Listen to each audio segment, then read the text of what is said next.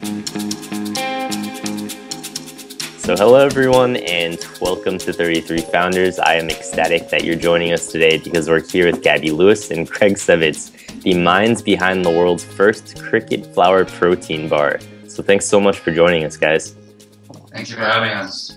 All right, so EXO has been on the chew and people love the flavors. I was pretty shocked you got Mario Batali to smile about it. And it was served at the Clinton Global Initiative as the dessert. So I want to start out with a simple but obvious question. Why should I eat a protein bar that has cricket flour in it? Sure. So crickets are exceptionally nutritious.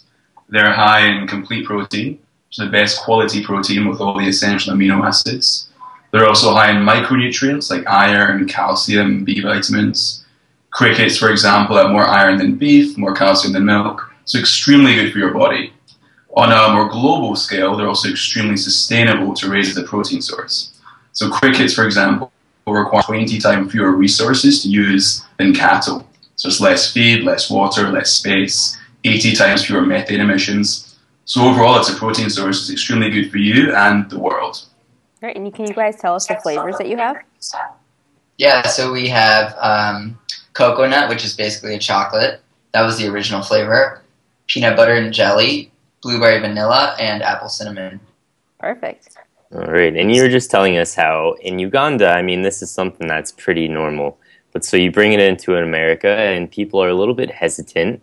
I mean, things like this take a while to catch on sometimes. I mean, you have sushi, which took decades to be popular. So how are you accelerating this process with your educational efforts?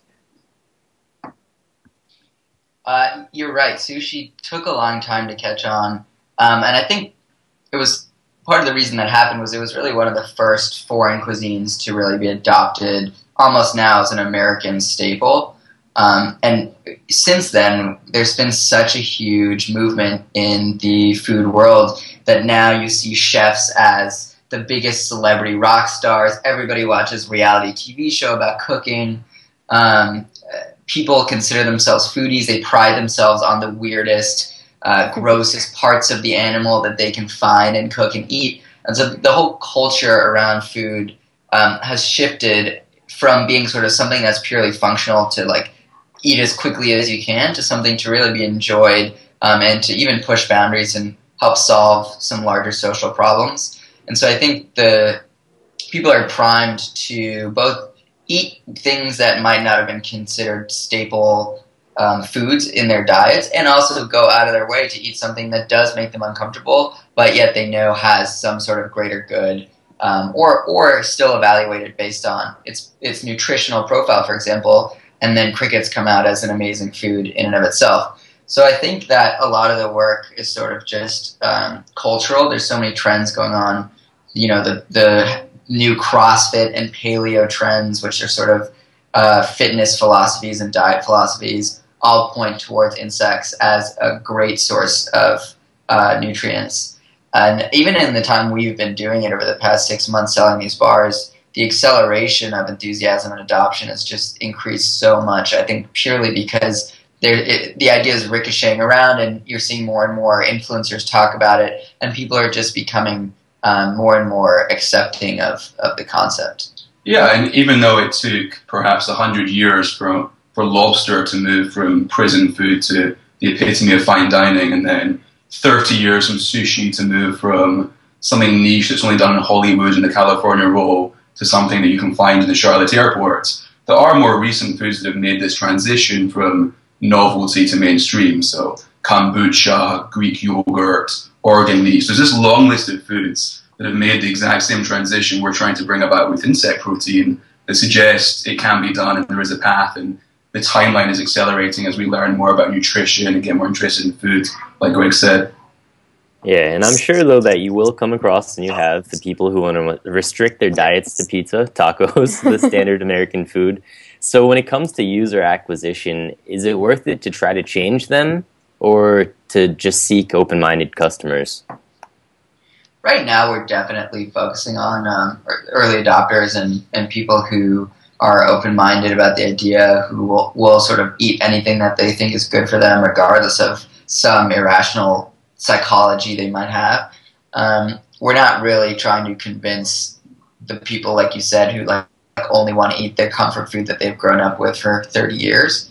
But that's not to say that one day insect protein will get to a place where enough people are eating it as part of their normal diet that those sort of last holdouts are willing to try it, and then even they'll see that it actually is no different from the other foods that they've been eating. And I wouldn't even be surprised at that point if insect protein was being factored into the foods that right now they're like using as their last resort.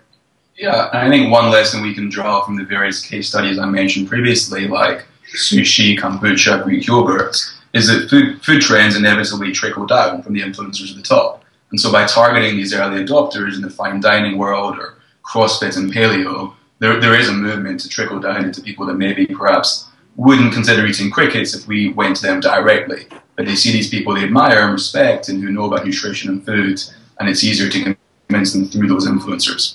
So how are you targeting these top-level influencers? We send a lot of cold emails. So go ahead. Sorry. No, I was going to say, this movement has been happening in the fine dining world for a very long time. So Noma in Copenhagen, currently ranked the #1 restaurant in the world, regularly features insects in its menu.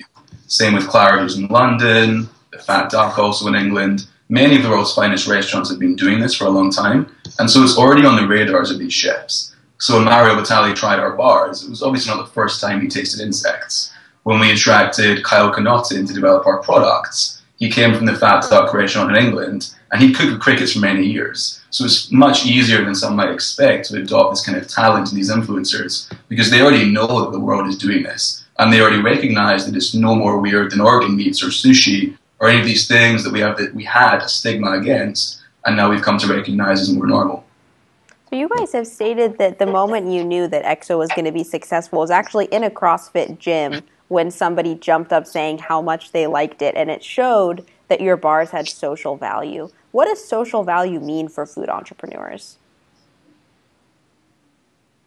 It's a good question. I think for us specifically, I don't want to speak to food entrepreneurs more generally, but this is a product which is weird at first glance, and the first time you hear about cricket protein, your mind goes to developing countries that eat insects, and you assume it's going to be unappetizing. The quickest way to get people past that bias is to have someone who they respect or admire tell them that it's not weird, or try it and say to them, here, like, friend, try this, I just did it, it's awesome, it's good for you, it's good for the environment, and it's not actually that strange. And so at various events we've had tremendous success with simple things like giving out a button which says, I just ate crickets, or crickets are delicious. And our product in particular is one which lends itself perfectly to viral word-of-mouth marketing, because whenever someone tries it and they learn this is a delicious product which is good for them and can potentially change the world if we get to enough scale, they want to tell everyone about it because it's something new that they've never considered, and they have this amazing light bulb moment that they want to share. Yeah, I mean, that's a literal social value. Was your question more about sort of greater good and change, or was that what I was referring to the literal social value of, hey, I just tried this and I want to share, and it's because I saw something on a blog called Buzz Farmers where they said that they compared you guys to Tesla, and they said that Elon should start loading up Dragon cargo ships with EXO bars and put SpaceX astronauts on an EXO-exclusive diet. So that's what really caught my eye, and I wanted to know, cool.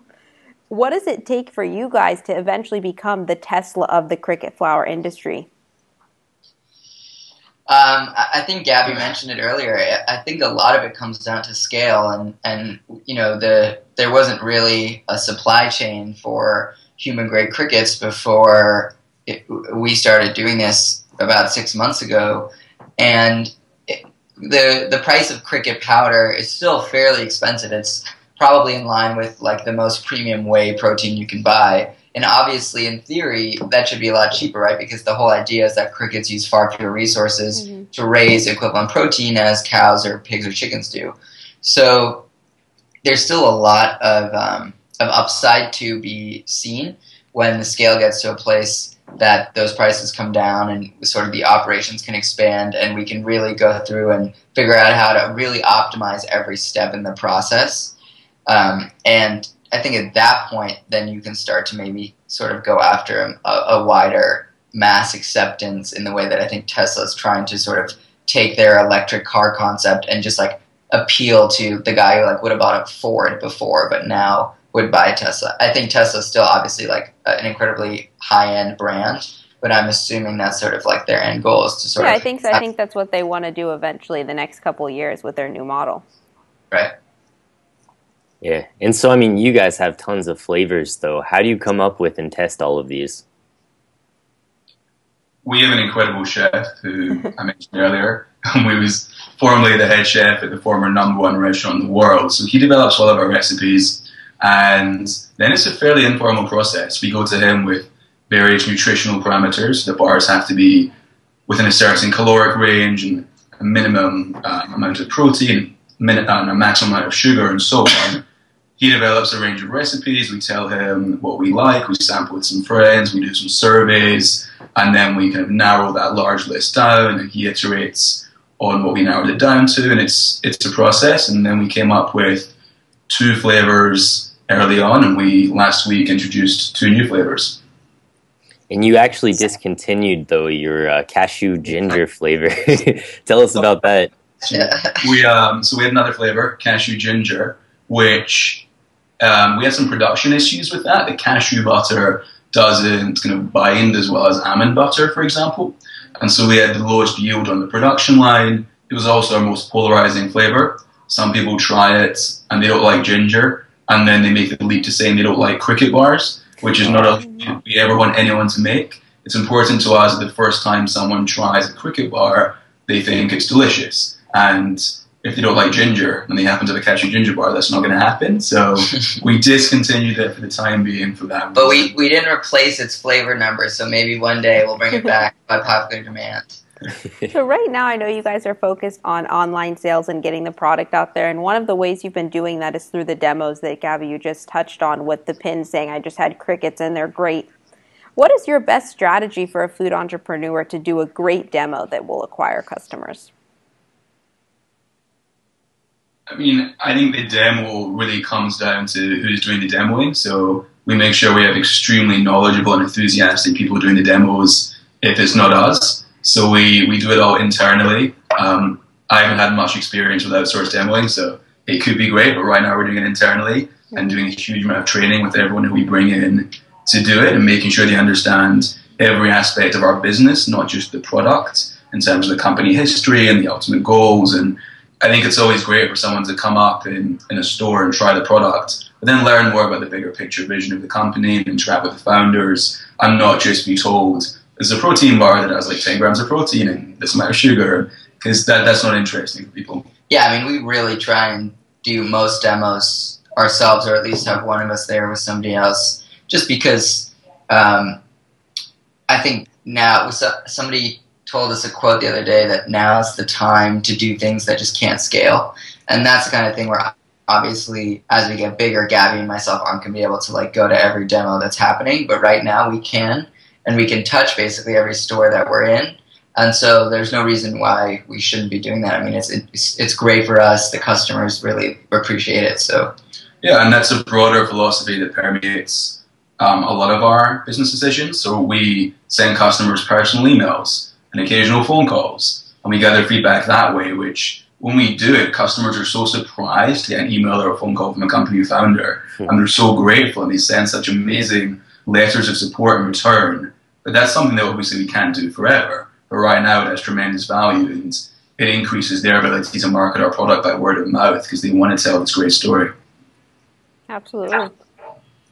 So now you guys just graduated from the Foods Accelerator, and we actually just talked to Jordan and Lauren on the show the other week. So we've heard everything from their point of view. Now let's go to your point of view.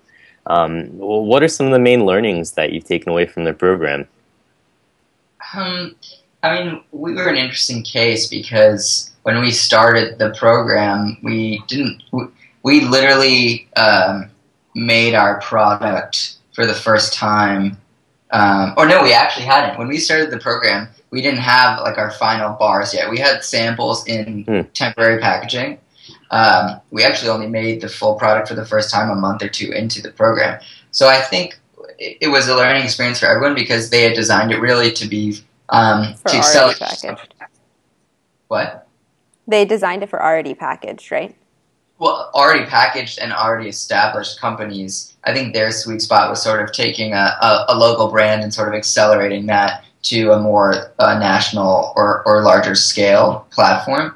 And so one of the things, I mean, we still got tremendous benefit from that, obviously, because it allowed us to put in place best practices that a larger company would sort of come to learn eventually right from the beginning. And that was really useful because we were able to sort of talk and think about the company as if it were farther along than it was. And that, I'm sure, spurred, it's like fake it till you make it. So that was really useful. They also have extensive experience in the legal world and sort of business consulting. So it was really useful for us, obviously, who just graduated from school, to have that expertise. And they definitely got us more buttoned up, I think, than Gabi and myself would have been on our own. I don't know what. Yeah, I mean, we viewed it primarily as a platform for establishing phenomenal relationships in the food world. And this is really a relationship business. And we've met so many incredible investors and fellow entrepreneurs and distributors and brokers and retailers who otherwise it would have taken us perhaps 3 years to meet through a huge amount of forced networking. We met them in 5 months through XL Foods. And so that's just accelerated every aspect of our business tremendously. So you talked about just a few months ago, you guys, not a few months ago, but when you first started XL Foods, you guys didn't even have the product completely finished and packaged and everything. And I know that's because this wasn't the intended journey. Both of you guys had plans for after you graduated school. But having gone out on a limb and done this and been so successful so far, what's been the best part? The best part for me is doing something that intersects all of my interests and passions. So my plan wasn't to start a cricket bar company after graduating college. My plan was actually to work at a hedge fund for a couple of years and then ideally start my own company at some undefined time in the future when I felt it was right. And I think a lot of young people have a similar plan. They work in finance or law or consulting for a few years, even though they know they want to be entrepreneurs, but they tell themselves they'll learn amazing skills the first few years and then we'll start a company when the time is right. But I found something which intersected my interests in fitness, sustainability, food, nutrition, environment, all of these things in one product, which happened to be a cricket bar, which sounded ridiculous to my parents and everyone at the time, but it was true. And so now, in the best part, as cheesy as it sounds, is literally waking up and spending my working hours focused on something that I really do care about, which is rare. Yeah, definitely rare. I mean, for me, I think the best part is sort of feeling like I created something out of nothing and own it completely with Gabi. There's no one telling us what to do. There's nothing I ever do that I do. And I don't think that's true really of any other job. And I also think that it's pretty rare to feel like there's no downside to what we're trying to do. Every day we wake up essentially trying to further the mission of getting people to eat insects, and there's literally only positives that can come from each new person that is comfortable eating insects is entirely making the world that tiny bit better, and that's a cool thing to really know and feel. That's great. And one of your biggest accomplishments so far was securing over $1 million in funding, which is great. So congratulations on that. And Gabi, you've mentioned that getting Tim Ferriss to work with you guys was a long journey. And I know you went through a lot to even get your first call with him. Can you run us through that?